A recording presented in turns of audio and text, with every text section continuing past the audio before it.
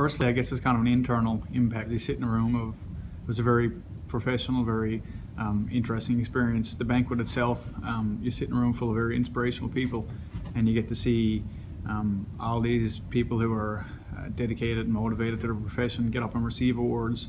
You get to hear them speak and hear what their work was that got them nominated for the award.